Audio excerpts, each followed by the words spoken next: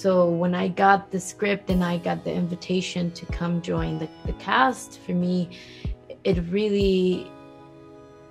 was like a big bouquet of flowers to me that was sent to me and that said, everything's gonna be okay and you don't.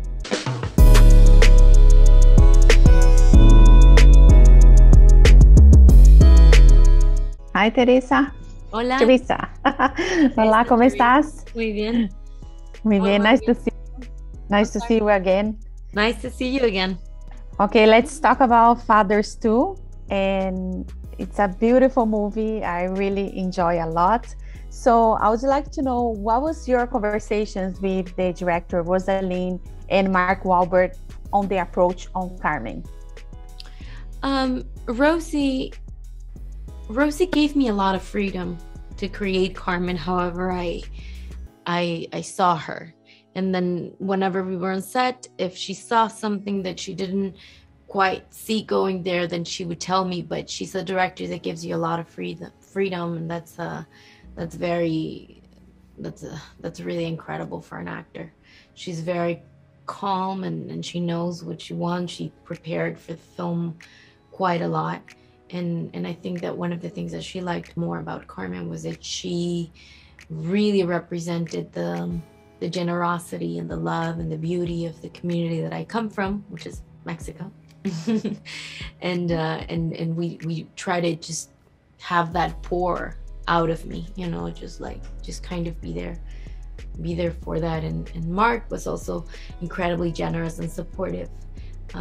He just let me do whatever interpretation of Carmen I had, and he was there for me like a fellow actor. It was a really incredible experience. You were like familiar with the story before reading the script?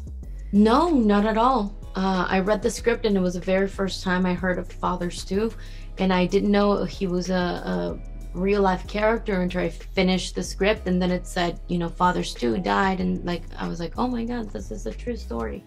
And Carmen was also a true life character. She lived, but we didn't have any record of her. We couldn't find her, so I couldn't see pictures. I didn't know anything but like a couple of things that Father Stu had said, that he had this girlfriend that was a Latina, that he introduced them to faith, and she was very beautiful. They were gonna get married, and then he had this whole struggle, and the hardest part was to let go of Carmen. Yeah, yes. And also, like, the movie is like, it is about redemption, second chances. What do you think, like, what did you learn, like, with this movie, playing Carmen and the Father Stu story? What did you learn about yourself or about life? Well, I think the film came to me right after the very hard months of the quarantine, when we didn't know whether the industry was going to be able to film again, where we didn't know where the world was going. So when I got the script and I got the invitation to come join the cast, for me, it was like a big bouquet of flowers to me that was sent to me and that said, everything's going to be okay and you don't have to worry. I think it was a really scary time for the world when we started shooting it.